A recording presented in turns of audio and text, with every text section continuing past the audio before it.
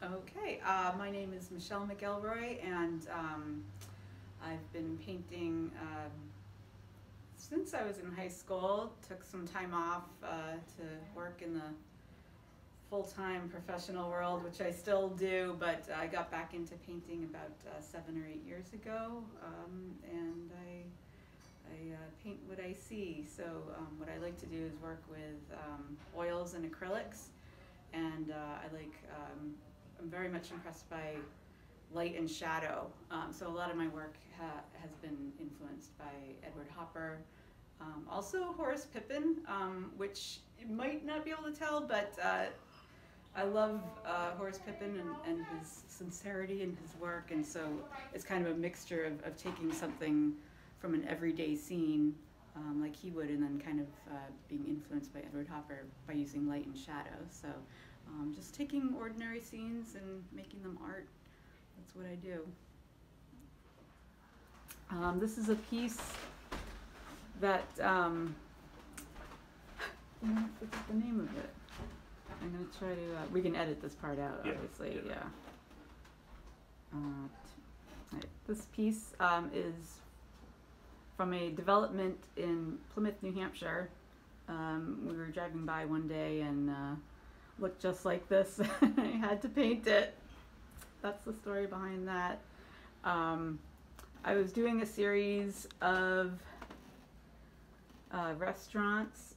This is a Papagino's, in case that's not obvious. Again, I was waiting for a pizza to pick up, and no one was in the restaurant. Light and shadow kind of speaks for itself. That had to be painted. Another kind of mini series that I had started was on gas stations and convenience stores. Both of these happen to be in Massachusetts. Again, walking by. What I do is take photos and then paint later, because it's usually hard to set up a canvas and easel on the street here. Just some small paintings, again, of New Hampshire. These are up north a little bit, up in Campton and Sugar Hill. The top one was just I like the dramatic use of light and shadow. That was actually just there. Just transferred it to canvas. These little cows, you've seen I do a lot of running, and it's always nice to stop and take a picture when you run, when you see cows. This is a piece I saw on my ride home working late one night. I had to pull over, take a picture. This is up in Ashland, New Hampshire. Bob Sherfine just caught a really nice moment, this woman closing up, and felt I had to capture that. So I did. Again, I do a lot of running, usually early in the morning, because I do work. So this was a 4 a.m. run in the fall, but it was really nice to get a shot right before a car was approaching and lit up the leaves really nicely. These two, again, just running around, taking pictures and finding things to paint later.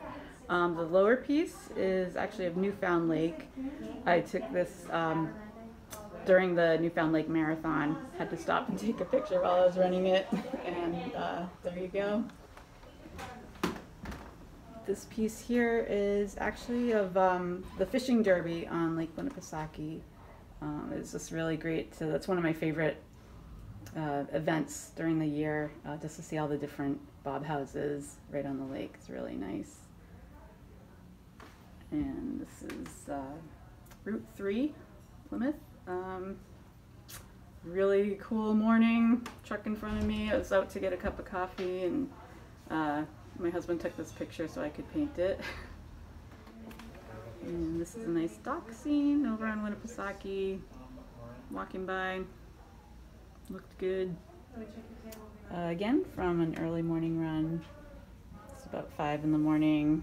I always love that when there's just a house with one light on. I always wonder what's going on in there, drinking their coffee or what, but it's kind of a special moment for me and probably for them to have some quiet in the morning. So just try to capture that. This was actually based on an unsolved mystery of someone waiting for a phone call from someone who never made the call. And I just tried to kind of capture that waiting, just waiting for a call that never came. So again, using light and shadow to try to capture the mood there. This is 93 North. Again, early morning. Headed up to Polly's Pancakes just to get some first seating there, and it's kind of nice to get up there early, and you also get a nice sunrise sometimes too. So really cool. The clouds were just like that, just kind of looming over the road. It was really cool. This is one of the smaller motels up on Route 3 in Holderness. It was like, I don't know what time it was, but just, you know, the sun was just barely lighting the sky, and it was just a nice moment to capture there. Might recognize this as Five Finger Point up in Holderness, Rattlesnake Mountain. This was a sunset, I believe.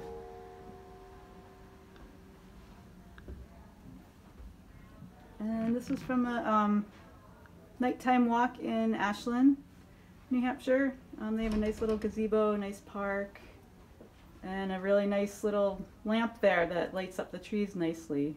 So made that a painting. Franconia gas. And speaks for itself. Nice lighting at night, pretty cool. This is, I grew up in Massachusetts near Framingham, Mass, and there was a really, back when shopping could be magical, there was a place called Shoppers World, and it had the only Jordan Marsh with a dome store. It was always kind of a special place, and just really cool to try to capture. I'm big on nostalgia, and this is always one of the more commented on paintings, but it's always nice to share that. People have a lot of great memories of Jordan Marsh, and it's nice to hear that feedback. And this is the white